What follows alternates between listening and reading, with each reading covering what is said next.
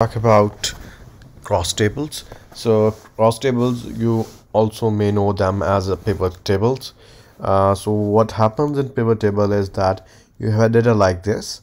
You have I have this region product and the months. Actually, it's not column wise data. It's like each month is a column.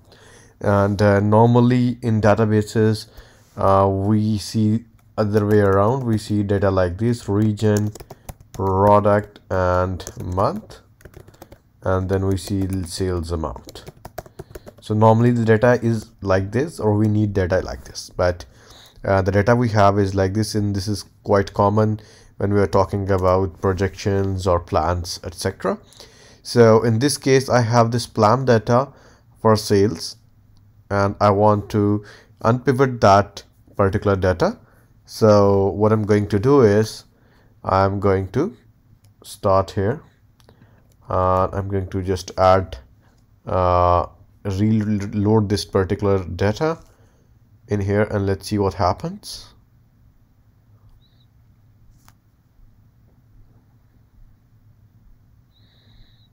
Here we go. I got 7 records, and if I go to data model view, I see this file just like that we have in there.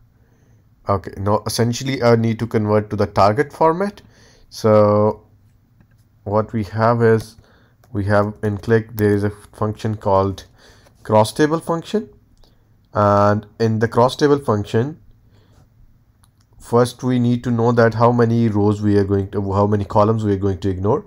And let's say if your column is at the end, you can start just write in here and say that how many columns you are going to ignore.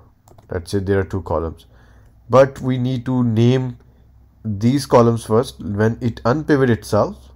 So this is going to be called month, and then I'm going to call it sales plan, and ignore first 2 columns.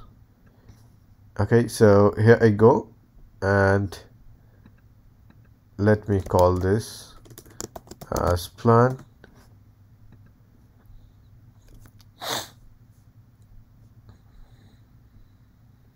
Okay, here we go.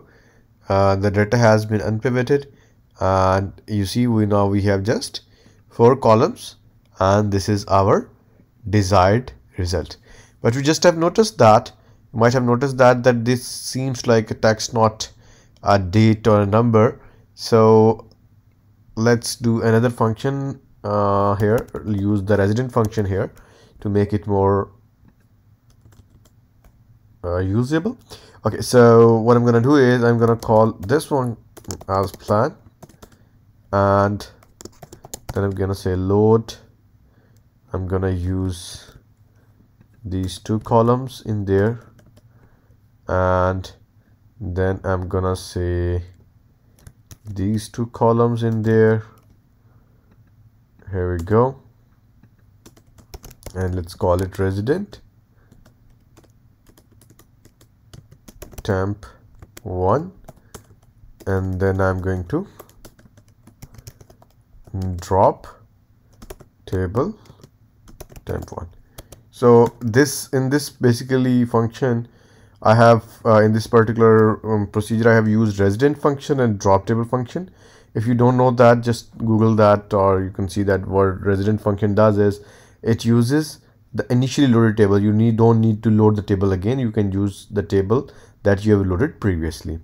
And the drop table, definitely there, and when I load this particular table again, there will be 2 bigger tables with the same everything. So I don't want to make those tables both of these tables. I don't want that, so I'm just dropping 1 table. Dropping 1 table deletes the data from table from the memory. And I'm just not changing anything. I'm just calling this table as a date date, because if I don't have exactly the same columns, it's gonna auto union or concatenate. So I'm going to do that, and let's see now what happens here.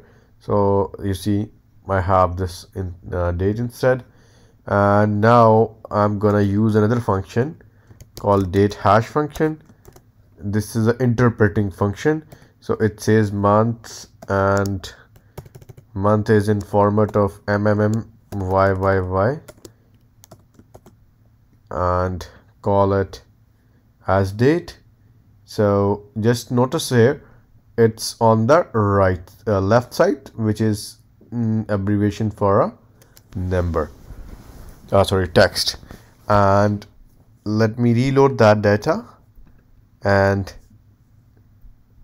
now you see this has come on left side, so this is become a date. And just to showcase, let me plot that in a table to be more visible.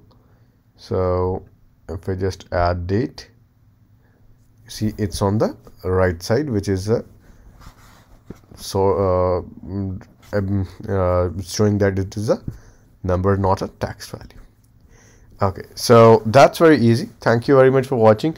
I'm going to share a next video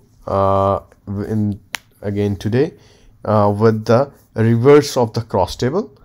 So keep an eye out for that.